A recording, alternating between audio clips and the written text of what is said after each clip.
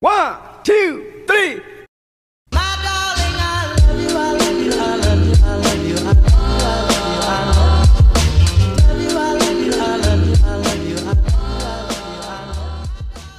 Hey guys, have y'all ever noticed that when we talk about Veterans Day, we tend to only think about the men? Well, here at Girlspring, we've decided that this Veterans Day, we would like to honor some of the women that have impacted America and the military as a whole. So we hope you guys enjoy. Thank y'all. Hi guys, my name is Victoria, and the veteran I would like to highlight is Sarah Emma Edmonds. Sarah was born in 1841, and she served in the Civil War during 1861 to 1865. She did this by disguising herself as a man.